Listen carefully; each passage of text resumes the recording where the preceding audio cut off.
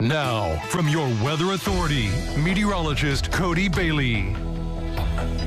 Well, it started out not too bad of a day, at least in terms of the appearance of a little sun this morning. It's really turned into a gray Friday evening, and the clouds are going to be with us through a majority of the weekend until we get to the day on Sunday. Right now, kind of the beginning phases of the rain showers, very light rain showers, very isolated as well. You can see that on live first warning Doppler radar, kind of around the radar site in Gibson County out towards the east, a little bit to the west and southwest as well. This is just in the process of developing and pushing to the northeast. Very light rain, really no impacts to any Friday evening plans that you may have. Just maybe keep in mind that you may run into a brief shower later this evening. Could pick up a little bit in intensity overnight tonight, but not so much in terms of coverage. I think still pretty spotty and scattered overnight tonight, but it's also the overnight hours where the winds will really start to increase. We'll go anywhere from 20 to 25 miles per hour, could push 30 miles per hour for some of those gusts as that system starts to lift from the south and that warmer air lifting in as well. We'll take a closer look. You can see, again, very light rain returns there,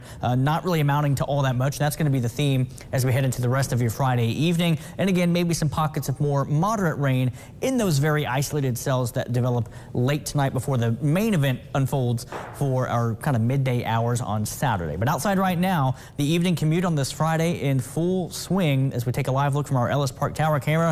It looks like traffic is moving smoothly on both north and southbound bridges there, but it is picking up a little bit. So the typical Friday evening drive there. But again, no issues rain-wise, anything that you run into very light. So no issues there. A beautiful scene as we look towards the Blue Bridge from the Owensboro Riverfront from our Bill Morgan Roofing and Construction Tower camera, and finally along the Evansville Riverfront downtown from our Superior Ag Tower camera, where temperatures are holding steady, not moving all that much today, and they're really not going to move all that much as we go into this evening. The clouds and those southerly winds are going to be enough to really keep temperatures stable. 57 right now, winds fairly light out of the south at 6 miles per hour. But again, as we go deeper into tonight, they'll start to increase and become a little more windy, a little gusty as well, and that's going to hold temperatures steady. We may briefly drop into the low to mid 50s before getting back to the mid to upper 50s again closer to daybreak tomorrow morning. And temperatures ranging from the mid 50s up to the north and northeast, from Jasper down to Santa Claus at mid 50s, 54, 55 respectively there. Also 55 over in Fairfield across the Wabash,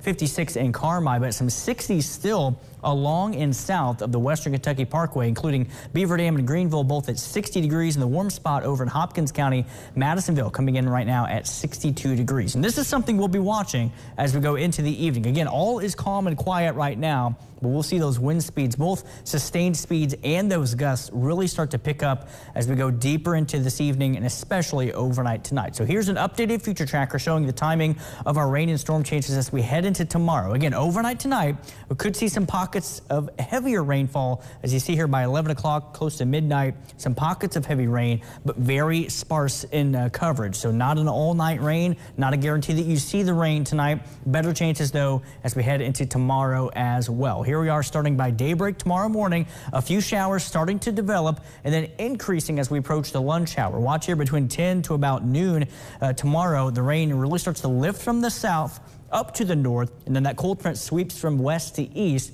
keeping most of the intense coverage and that slightly higher chance of strong to severe storms to the south and southeast of the tri-state. Future tracker has been kind of trending that way as we go through the afternoon, of keeping most of the heavier widespread activity east into the southeast of Evansville. But I think a good amount of rain, or at least a good chance of rain, as we head into your Saturday afternoon. But the trends still show that we should be dry and quiet shortly after sunset tomorrow evening. I think anywhere from 6 o'clock at the earliest to maybe as late as 8 o'clock tomorrow evening. So maybe some salvageable time Saturday evening, but it's going to be breezy and turning colder for the second half of the weekend. Low temperatures while we wake up on Sunday morning right around or just above freezing, and then struggling to get out of the 30s for a breezy day on Sunday, with highs right around 40 degrees and a mix of sun and clouds as well. So overnight tonight, we'll see those temperatures start to bottom out into the mid 50s before returning to the upper 50s. Here's a look at the Storm Prediction Center's outlook real quick. That marginal level 1 threat, mainly for some strong damaging winds for the southeast half of the tri-state.